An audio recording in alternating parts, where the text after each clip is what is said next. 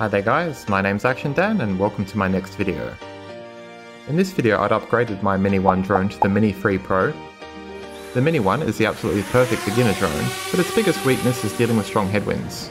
So no longer being worried about losing the drone, knowing I was going to sell it anyway, I took the biggest risk of this drone's life and took it out into the strong ocean headwinds and see if this drone will survive.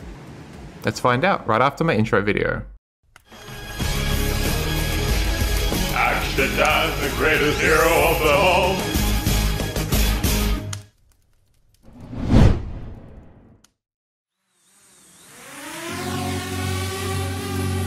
This is only the Mini 1 drone, which is starting to get quite old now, and it was an extremely dark and cloudy day with no colour at all.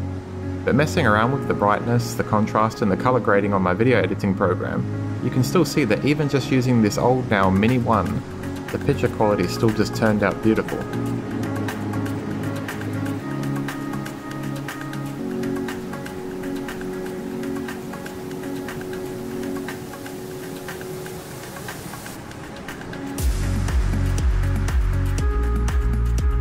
About the only downside with the Mini 1 that I definitely won't miss, as you can see from the wobbling in the video in a second, is the Mini 1 is definitely the least stable with dealing with heavy winds.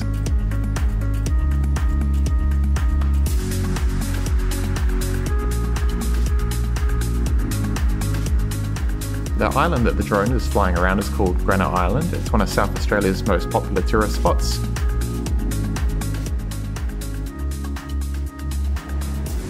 I remember getting on this old horse-drawn cart when I was only something like 4 or 5 years old back in the 90s, early 90s.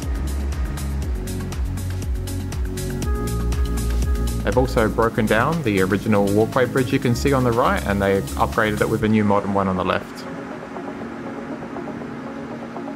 The biggest downside to the Mini 1, I would say, is it doesn't have that much of a top speed and it's not very strong at dealing with headwinds.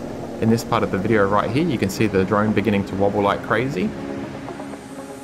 And now it's just completely breaking even with the headwind and it's not going anywhere, it's not travelling forwards any further. So I tried bringing the drone down low, close to the water to see if that will get rid of the headwind so I could fly along the ground and get over the island. That didn't work. So I tried lifting the drone up high to get over the island and see if the wind's a little bit different there, but no, the headwind was just too much.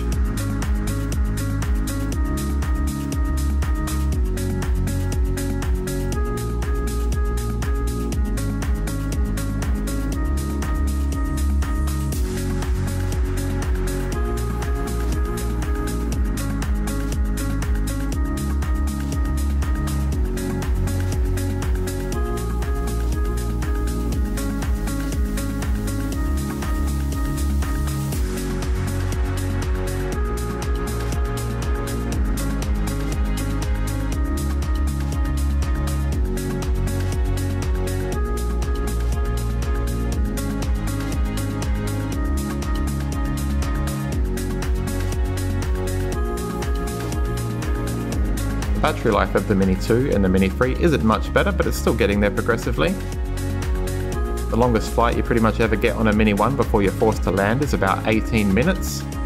And the maximum sort of flight time you'll get on the Mini 3 before you're forced to make a landing is about 25 minutes.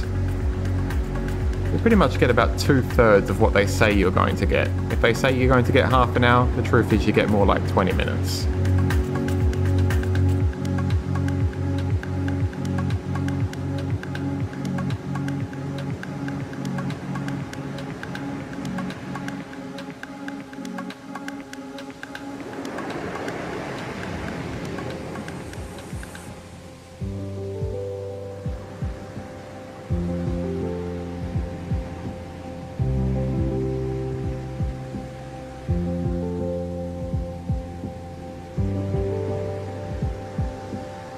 So anyways guys, that's about the end of my video. If you're still deciding what drone you're going to get for your first drone, I recommend get this one, the Mini 1. There's lots of things that are better in the Mini 2 and the Mini 3, but they're 2 and 3 times the price, and you still get about 70 or 80% of the capabilities of the Mini 1 as you get with the other 2 drones. So they're definitely not worth twice or 3 times the price tag. The third biggest downside I would say with the Mini 1, which if you watch this video again and rewind and look carefully, is you do so have to constantly adjust the color saturation, the color tone, the contrast and stuff like that, which is much more stable and consistent on the Mini 2 and the Mini 3.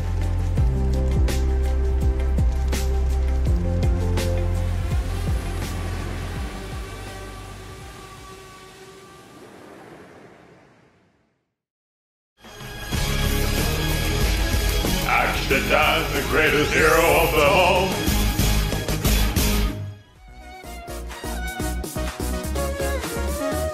Well, that's it guys, I hope you liked my video. If you did, please repay me by clicking on like and maybe even that subscribe button. See you next time.